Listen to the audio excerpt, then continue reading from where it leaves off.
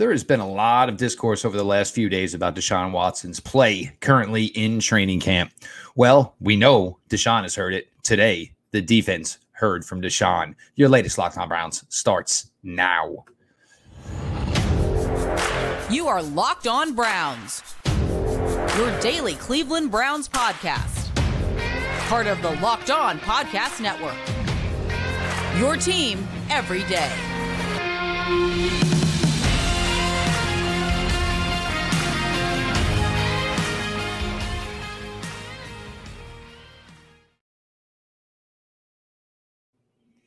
Welcome back, my friends, to the show that never ends, your daily delivery of all things Dog Pound LGB on the LOB, the Locked On Browns podcast, brought to you by the Locked On Podcast Network, your team every day. Your host, Jeff Lloyd, now my 7th season here with you all on Locked On Browns. 2017 was the beginning. We are here to 2023, hopefully for the greatest Cleveland Browns season ever. Appreciate everybody who makes Locked On Browns their first listen every single day. Join the everyday crowd by subscribing to the Locked On Browns YouTube channel. And of course, Locked On Browns is always available, always free, wherever you get your podcasts. This broadcast is brought to you by BetterHelp. If you're thinking of starting therapy, give BetterHelp a try. Visit BetterHelp.com/LockedOn today to get 10% off your first month. We live in an era where, everything gets put out into social media. And look, it's going to get back to professional athletes. And obviously there's been a lot of discourse the last few days, things written about, Deshaun Watson's lack of success, too much success, but, to where he is at this point. And look, none of this matters until 3 weeks from now. Cincinnati Bengals, September 10th. That's what matters. Obviously, we want him to look as good as we possibly can have him look right now. But there should be days where he's good. Should be days where maybe the defense was a little better than him. We're supposed to have a really good defense. That should be the case here. But Deshaun Watson goes to the practice field today in what was described as a very intense practice. Browns going into their final week of preseason practice with a game attached as they'll face the Kansas City Chiefs on Saturday. Obviously, big test as far as that's concerned. We'll get to that a little later in segment 3 here. Deshaun Watson today in the pressure situations, in the big parts of practice when it mattered, 10 of 15, 3 touchdown passes. Amari Cooper, David Njoku, another touchdown pass from Deshaun. Deshaun had several big completions today. This season, it all comes down to Deshaun Watson. I mean, we all know what this is about. We believe that the defense should be vastly better than it was last year. We all know what we have in Nick Chubb. You've got the same offensive linebacker that has been so good for this team for so long. But this is about number 4. And, the Browns, obviously the major investment that was put into Deshaun, all the draft capital that was put into, of course, all the monetary amount with the contract extension that was given to Deshaun. And then, of course, you have to go out and you've got to make sure you've got everything in place as far as your roster. You make the move for Elijah Moore, which turns into a 2 wide receiver move as you piggyback that with the drafting of Cedric Tillman, both players who look like they're going to have a long future here for the Cleveland Browns. You already had the incumbents in Amari Cooper and, of course, Donovan Peoples-Jones, and then more on the wide receiver position as we go. You've put all this effort into retaining the offensive line and then adding 2 more to the offensive line room through the draft, obviously with the rookies and Jones and Whippler, players that look like they have futures here. Everything that's getting put into the defense here. So you're trying to make this $230 million investment hit that you have in Deshaun Watson. Look, none of us truly know the way it's going to play out. I think a lot of people are sitting here hoping it fails so they can all come be the I told you so crowd that they want to be. That's not how it works here for people who are in the analysis business. We have to take it as it comes. And, we give you our thoughts and our analysis on, how it went, whether it was good, whether it was bad. Not everything's going to be perfect. Not everything's going to be garbage. You have to be objective, and basically good things are good, bad things are bad. As that's been a line from this podcast ever since its existence. But to just, think that there is no football talent left in this body at the age that he's at, all that he's been through, the desire. And the one thing that's never been questioned about Deshaun Watson is his commitment to the game, how much he enjoys playing the game, how much he enjoys getting better, putting in the work, how much he enjoys being in a locker room, how much he enjoys being around his teammates. Those things have never been questions when it comes to the player that Deshaun Watson is. He is a uber talented quarterback in this league. And now he is here in what is very, very crucial season. Yes, the eyes were on him last year, but it wasn't necessarily a fair fight for him as he had missed so much time. Now, full off season, all the OTAs, all the training camp, as much 2 games that he's going to play here in the preseason schedule here as they're ramping it up. And to be honest, it is a big, big test before Deshaun Watson when this all kicks off September 10th. I mean, just think about it, guys. Right now at this time, we'll be wrapping up the pregame show from week 1. So time goes by super quick once the NFL is open for business. So you have Deshaun with this uber difficult stretch. Obviously, week 1 at home, the Cincinnati Bengals. Week 2 on the road, Monday Night Football in Pittsburgh. Week 3, the Tennessee Titans. Week 4, the Baltimore Ravens, a bye in week 5 before you go against one of the most physical football teams and recent memory, as far as I can remember, the San Francisco 49ers. They come at you for 4 quarters, and they come at you for 4 quarters at 100%. This is a damn good football team. But the Browns have 5 big tests in their first, 5 big tests in their first 6 weeks, sandwiched in there with a bye week in week 5. Deshaun needs to be ready to go. Everything needs to be ready to go out of the box. These are games that can go either way by one tiny, minuscule miscue. So you need Deshaun to be playing at top shelf. And I think it's going to be the case. And, look, the practice is in Philly.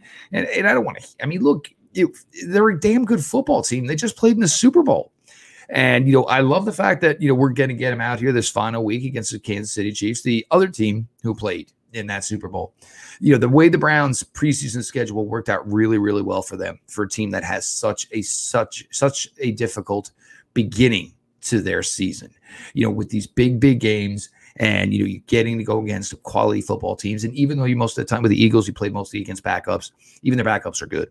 Most of the Philadelphia Eagles backups would be starters elsewhere. So you're going against good talent. The same thing will be against the Chiefs. The Chiefs' second stringers and third stringers, they are certainly good enough to play on a lot of other football teams and play more meaningful reps.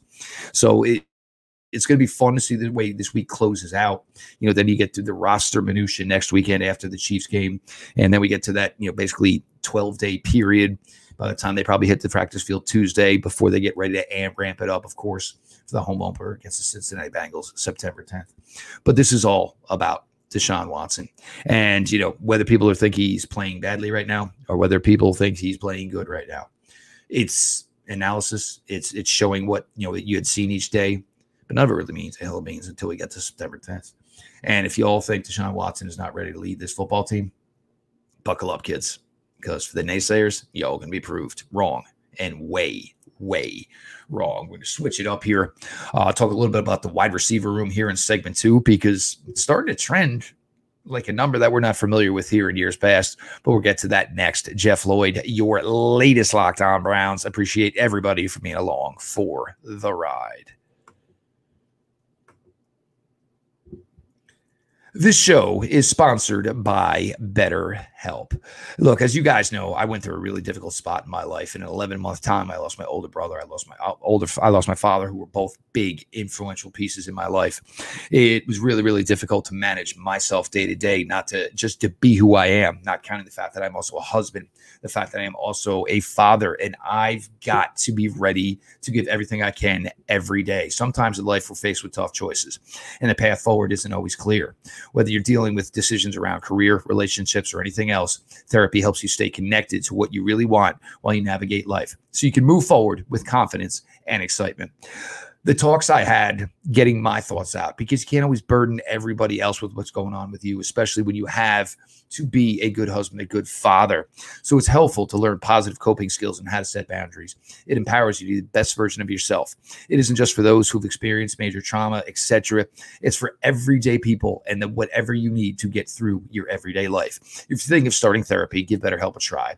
It's entirely online, designed to be convenient, flexible, and suited to your schedule. Just fill out a brief questionnaire to get matched with a licensed therapist. If it doesn't work out, you're easily able to switch therapists without an additional charge. Let therapy be your map with BetterHelp. Visit BetterHelp.com/lockedon today to get 10% off your first month.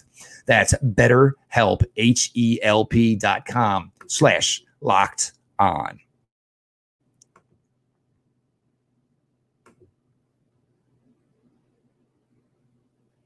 Continuing here, your latest Locked On Browns. I appreciate everybody who makes Locked On Browns their first listen every single day. And join the Everyday Crowd, and make sure you subscribe to the Locked On Browns YouTube channel. I brought up a question last week, and I wasn't really sure of what the outcome was, as Jakeem Grant did not play in another preseason game in the Browns. Starters weren't really playing. And it was like, well, are we sure that Jakeem Grant applies here? But look, Jalen Darden still doing himself no favors whatsoever. Anthony Schwartz did go back to the locker room today, but I mean, we all pretty much understand that Anthony's time here in Cleveland has most likely come to an end. Isaiah Watkins Jr. is putting himself in a situation where the Browns, you just can't let go of a hot hand. So are the Browns going to keep 7 wide receivers? Because it certainly seems possible that that's the way it's trending. We know Amari Cooper is going to be here. We know Donovan Peoples-Jones is going to be here. We know Elijah Moore is going to be here. We know Cedric Tillman is going to be here. Whether you believe it or not, kids, David Bell is making this roster. Isaiah Watkins, I just don't know what you can do right now with Watkins. You have to keep this young man around. And then it brings up Jakeem Grant.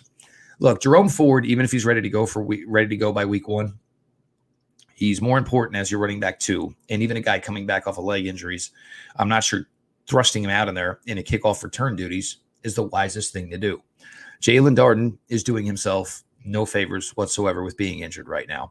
And it's gone way too long in the camp here. And it becomes one of those things that, yeah, he's off working to the side. Yeah, well, the side might as well be Mongolia, because when you are not involved, and for Jalen Darden, it's almost been about a month now that he's not involved, you're as far from being a part of this roster as you possibly could be. And who knows, maybe the Browns' plan is to cut him, hopefully try to sneak him in practice squad, but he's not a player that can be counted on for week 1 against Cincinnati Bengals right now. Marquise Goodwin would be a different path for him, most likely, unless he's cleared in the next, within the next week. Again, he's another player you don't see being ready for week 1, but he can go to a non-football injury list, and that way the Browns can retain their control of Marquise Goodwin. He can continue to get the medical attention that he needs till we get to a point where we can get a certain answer of whether or not Marquise Goodwin can continue playing football, or Marquise Goodwin, maybe, it's just something that's not going to work out for him. Who knows? The Browns have really, really been kind of light as far as the information they've given us with that. But with Watkins, I mean, look, here's the thing with Watkins. What are you supposed to do right now? This guy is an absolute beast. He cannot be covered. He's having success with more than one quarterback. This could be one of those things. And look, it may not last long, but if you're the Browns, you put him on the roster and you give him the opportunity. If you remember a couple of years ago when the Browns brought in Malik McDowell, nobody knew exactly what was going on there, what exactly Malik McDowell could bring. So he had, looked good in the second preseason game. Browns ran him out there for the third preseason game. He looked good again. Oh, next thing you know, he was your starting defensive tackle and ran through the entire season as your defensive tackle. Obviously, for Malik McDowell, off-field stuff caught up to him and he's no longer in the league. But for Watkins, you just ride a hot hand here right now. And I would get him reps with the starters against Kansas City Chiefs. And because you want to see how far this is going. You know what I'm saying? Because this guy, he's just got the juice right now. And again, coming from the XFL season certainly probably helped him. He didn't come in preparing for a season. He was already 100% in football shape. So it was an easier transition for him than anybody else on the roster by the time he got here. So kudos to him for taking advantage of the opportunity in front of him.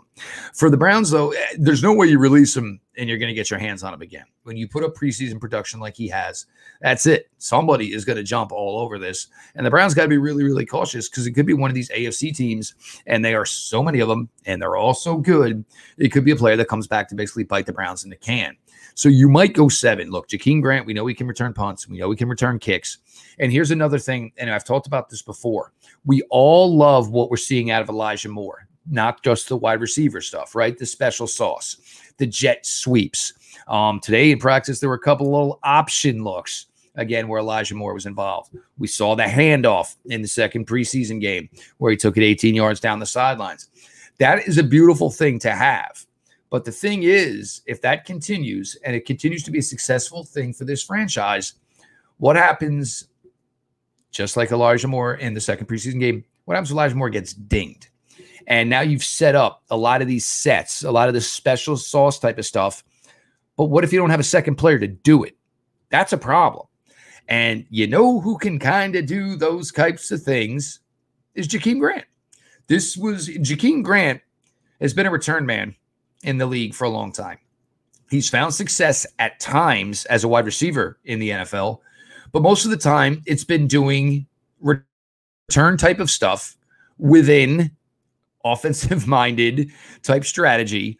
Get him the ball, get him in space. Crossers, he's been good at that. Reverses, handoffs, screens. It's just taking a guy who's a very, very good athlete with the ball in his hands and finding a way to be successful with that.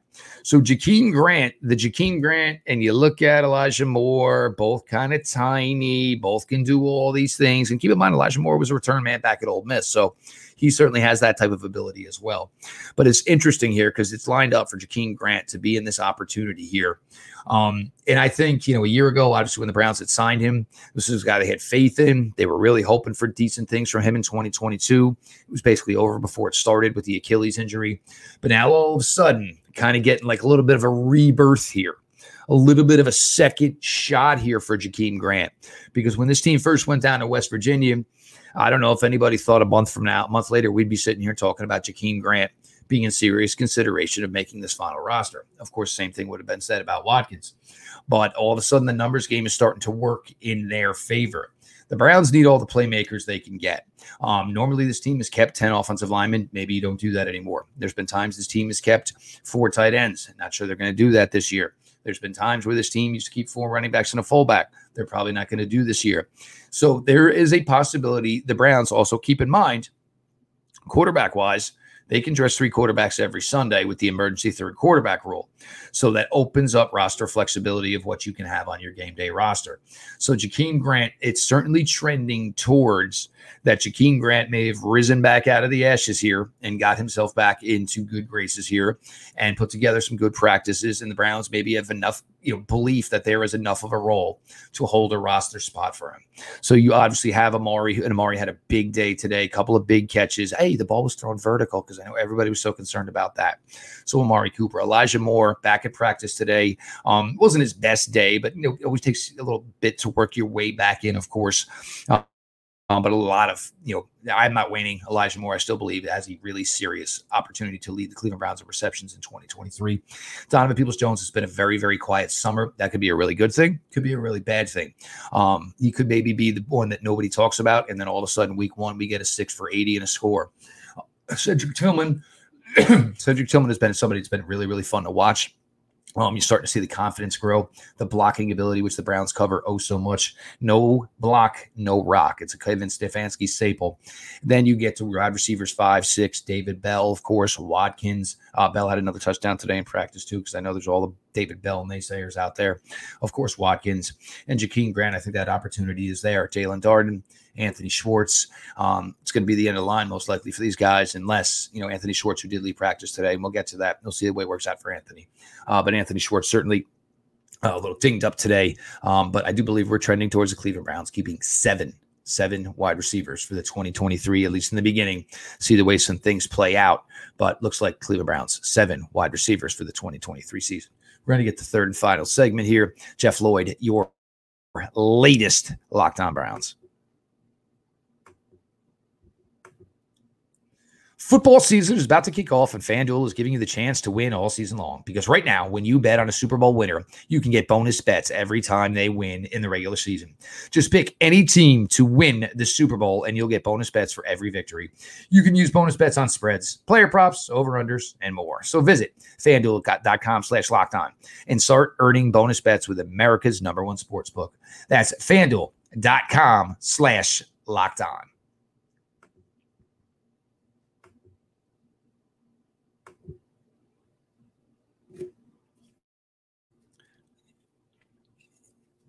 Closing out here, your latest Locked On Browns, your host, Jeff Lloyd. Appreciate everybody who makes Locked On Browns their first listen.